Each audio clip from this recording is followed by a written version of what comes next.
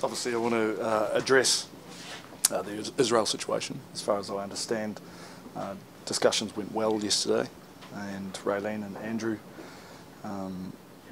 sent Israel back to really reflect on those discussions.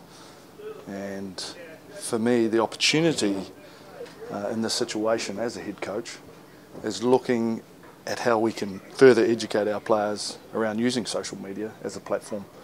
And it's something as an organisation, and taking our responsibility seriously around stepping up and making sure that we're doing a good job and ensuring that our players conduct themselves well and be very mindful in how their tweets and comments potentially can be perceived by those in the public.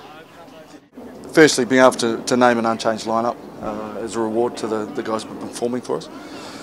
We've had 6 games, 4 of those have been on the road, and this is only our 3rd game at home, so it's nice to be back home, particularly in such a prestigious game. Having the opportunity for the guys to play on the cricket ground, first time since 1983, that's very exciting, and it's great to be a part of. I'm looking forward to it.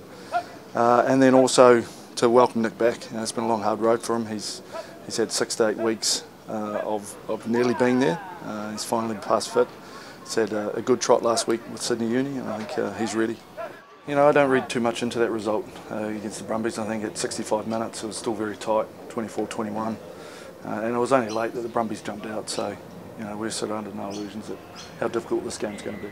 He's going great. Probably the best thing is he got that 80 minutes out. I think he'll be better for it. At the moment, every time he touches the ball, something's happening. He's breaking tackles, beating defenders.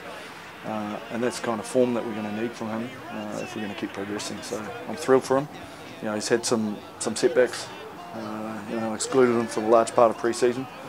He got his weight under control, and he's starting to reap the benefits of that.